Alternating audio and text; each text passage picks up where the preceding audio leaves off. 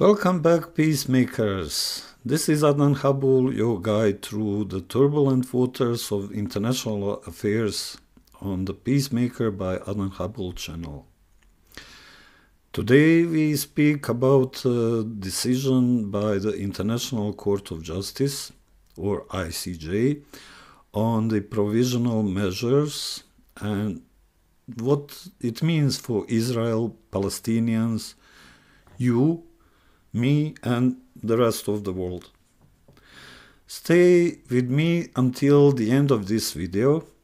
Like, subscribe, and I'll give you some insights on the implications and consequences of the ICJ decision, and a hint about who actually wins in this legal battle at the end of the day.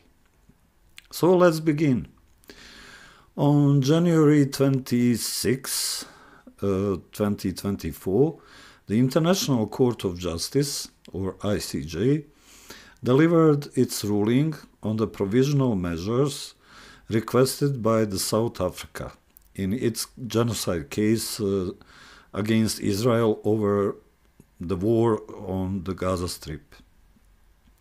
In short, the court said, among others, that Israel must take steps to prevent acts of genocide in Gaza, but without ordering a ceasefire.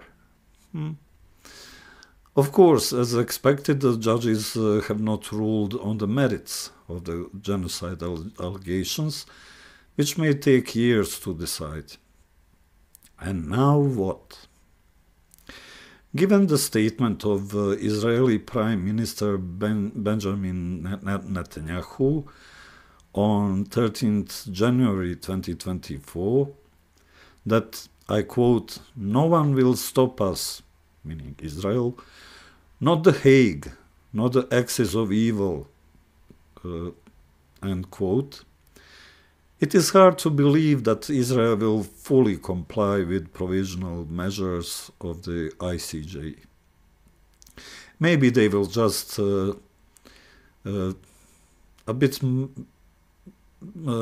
become more careful in public or slightly reduce the intensity of shelling, but no substantial change can be expected.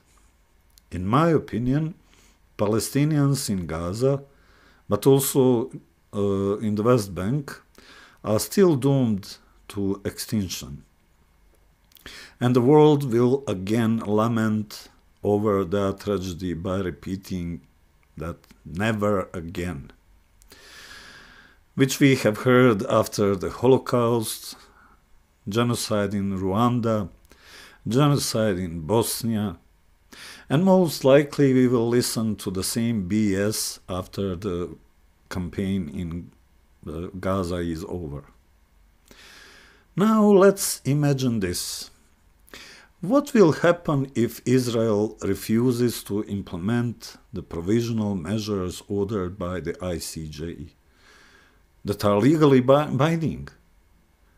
Let me remind you, Israel is a state with a long-lasting non-compliance record with so many decisions by the United Nations, and it is still a member state of the very same organization. This country has not suffered any serious damage so far, being under the protection of the USA, a powerful state that is a member of the United Nations Security Council with veto power. In other words, the Article 94 of the UN Charter that provides that Security Council may be called upon to enforce the ICJ's judgment will be most probably vetoed in the United Nations Security Council. It brings another legitimate question. What does this case in general mean for international laws and international relations? After all, what it means for all of us, as we live in this world with the laws of the jungle and have no backup option. So It means the following: undermining the effectiveness and legitimacy of international institutions, such as ICJ and the United Nations. The refusal of a state, especially one with a history of non-compliance, to implement provisional measures, challenges the effectiveness and legitimacy of international institutions, such as the ICJ and the United Nations. It raises questions about ability of these institutions to enforce their decisions when powerful states are involved. Next is undermining the Genocide Convention's purpose. The refusal to implement provisional measures in a case involving the prevention and punishment of genocide undermines the purpose and principles of the Genocide Convention. Genocide is considered one of the most heinous crimes under international law, and the Convention reflects the international community's commitment to preventing and punishing such acts. Non-compliance in this context raises concerns about the effectiveness of international efforts to address grave human rights violations. The next, it challenges the very essence of United Nations Security Council. If the non-complying state is under the protection of a powerful state with veto power in the United Nations Security Council, it may be difficult or impossible to bring the matter to the Security Council for enforcement. The use of the veto power can prevent the Council from taking effective action, leading to a deadlock and hampering the Council's ability to maintain international peace and security. So this brings a legitimate or logical continuation.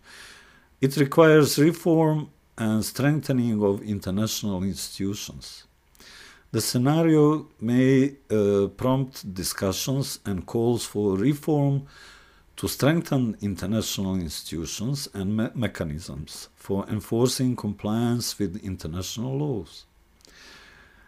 Efforts to enhance accountability, address veto power issues, and improve the enforceability of international decisions could be on the agenda, but we will see will it be. The next is erosion of international norms. If Israel again ignores ruling of UN institutions, in this scenario that I described may contribute to eroding the normative framework of international law. If powerful states consistently defy international legal obligations without facing any consequences, it could set a precedent that weakens the overall effectiveness of international law and encourages other states to similarly disregard their obligations.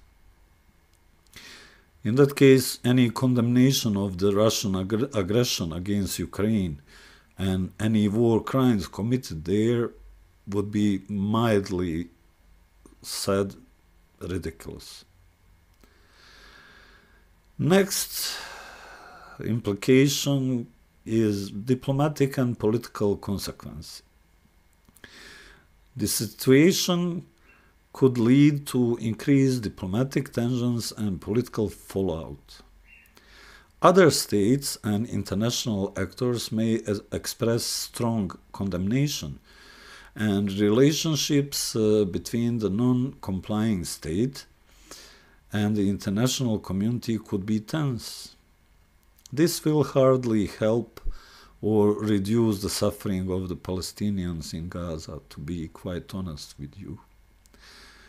But there is potential for unilateral actions. Frustrated by the lack of international response, states or coalitions of individual states may consider talking about unilateral actions, such as imposing sanctions or pursuing alternative avenues for accountability.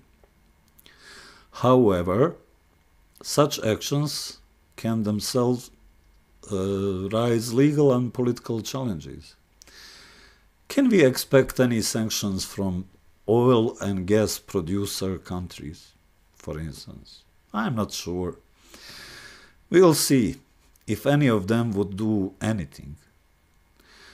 What do you think? Please leave your comments and let's discuss.